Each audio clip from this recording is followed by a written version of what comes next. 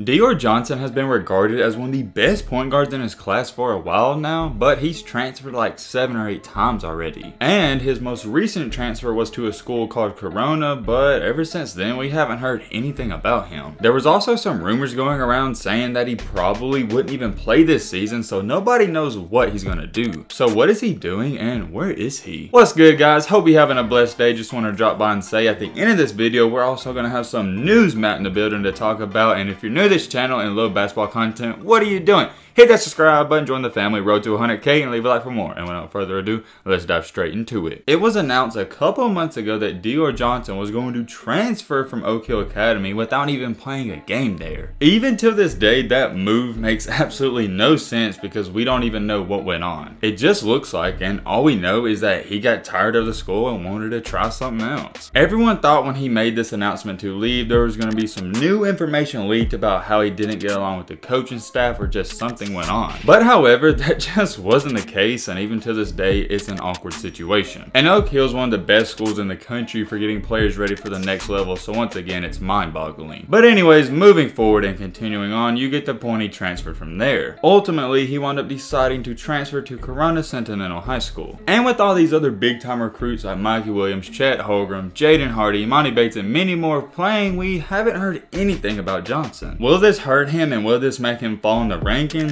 I don't know just yet. Let me know what you think in the comment section. I know what you're wondering, yo, why haven't we seen him play? Well, the answer to that question is very simple. He's playing in California, that's where his high school is, and they're on a major shutdown. I believe as of when I'm making this video, they're not even allowed to play sports until February or March. That's also another big reason as to why Mikey transferred to North Carolina that not many people talk about. We're not here to talk about Mikey, we're here to talk about Dior, so let's continue on. You would think the answer as to why he's not playing is for what I just told you. Oh, Matt, he's not playing because they're not allowed to play. Well, that's actually not one of the main reasons. Right now, and as to when I'm making this video, we don't even know if he's going to play this year because of something that happened earlier. A lot of people have actually forgot that one of the quote-unquote reasons he left Oak Hill was because he had a foot injury. Long story short, he wound up being in a cast, left the program. The coach had no idea what was going on or if he was going to come back, and you know how it ended. He low-key kind of did them dirty without even giving him a 2 weeks notice or even a day notice. He just up and left. Like I've said though many times when talking about this kid, he just does what he wants and he's living his best life. I would like to see him be more decisive in the future, but hey, it is what it is. With him transferring schools, a lot of people think when the season starts for California, whenever that happens or if it happens, he'll be back and playing. Hopefully that is the case, but that might not even happen. Still, due to that foot injury, it's being reported that he's having some trouble with it, but he's on pace to recover fully. If you're an athlete, you know how it goes. As long as you're 60 to 70%, you're gonna go out there and play, or at least try to play, and that's what he's going to do. Earlier today on his Instagram story, he put, "Y'all miss me, huh?" with question marks and put, "Psych, nah, just playing." And then right under that, he said, "Y'all gonna see me back out there this month." I don't know what he means by that fully, whether he's going to be practicing or playing, but the way he said it, it sounds like he's going to be playing. I know some of you may be wondering, how's he going to play if they can't play till February, but the schools in California can go to other schools in other states, I believe so. If I'm being honest, I just want to see this guy go out there and play because he's been transferring way too much, been doing too much talking. I just want to see him shut up and get some buckets. We really haven't even seen him play in the year, so he's had to get better. Well, at least I hope he's got better. I'm not going to say he's got worse, but as an athlete who's had some major injuries, it definitely affects you. You lose some of that athletic ability, you're not as fast and quick, and it may alter other parts of your game. Can I sit up here and tell you for sure what's going to happen with him and when he's going to play?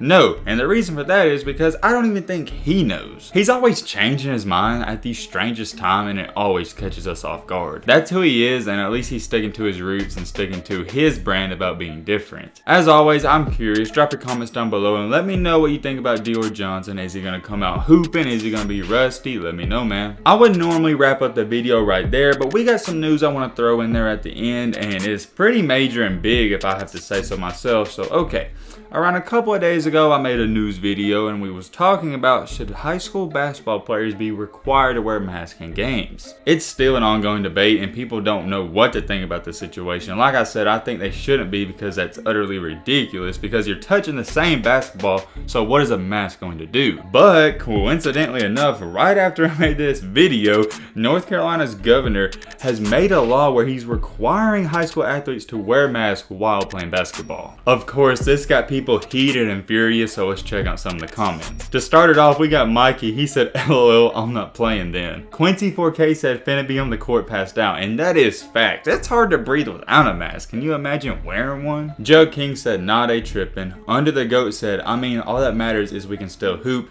and that's facts. At least we can still hoop. And last but not least, this is the last comment I have to read. J. Lou said, man, I can barely breathe with it on walking in a store, and they expect people to just play basketball with it on. Shaking my head. I guess let's just see what happens. I'm just gonna leave this video off with this. That's absolutely crazy to me. Let me know in the comment section what you think about that. And if you're a hooper in North Carolina, my prayers and thoughts go out to you. But hey man, with all this being said, that's gonna wrap up this video. Hope you guys enjoyed. Hope you guys learned something. If you're new to the channel, what are you doing? Join the family. Hit that subscribe button. Leave a like for more. Road to 100K. Love you guys. Let's be great. I'm out, y'all. Peace.